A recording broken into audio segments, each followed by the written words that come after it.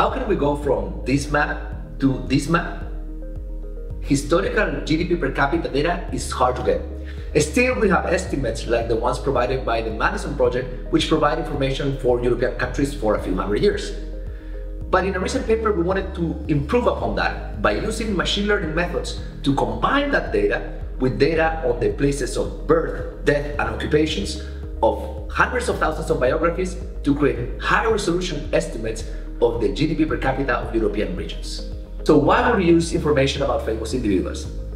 And there's two reasons. Basically, some individuals contribute directly to the growth of the regions, like James Watt, by developing a steam engine, contributes to the growth of Scotland and the UK.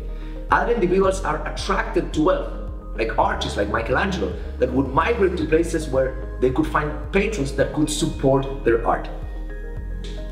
To train this model, we separated the data into a training set and a test set, and would select the model by validating the model that was best at predicting data that it has not seen, data on that test set.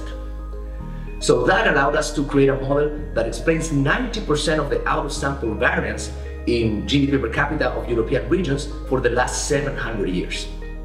But we also wanted to see if our estimates of GDP per capita correlated positively with other measures that we would expect be associated with higher levels of GDP per capita. For instance, urbanization rates in the past 500 years, the average body height of people in the 18th century, well-being in the 1850s, and church building activity in the 14th and 15th century. And in all cases, we find our estimates correlate positively with these proxies of GDP per capita. But we also use this estimate to reproduce well-known facts. For instance, there is a famous paper by Asimov, Johnson, and Robinson that looks at Atlantic ports as one of the things that help explain the development of Western Europe after the discovery of the Americas.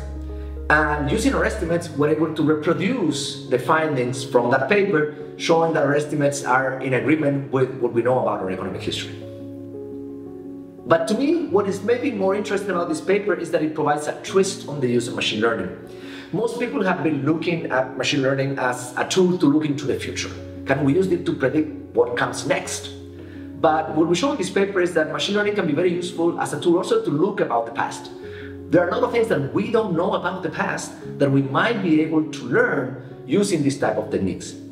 And here we show that we can combine rich data, like data on biographies, with data that is valuable but very scarce, like data on GDP per capita, to create regional estimates of the GDP per capita of Europe for the last 700 years. And to me, that's one of the things that is the most beautiful about this paper, that helps us show that machine learning is also a tool that can help us not see where we're going, but where we come from.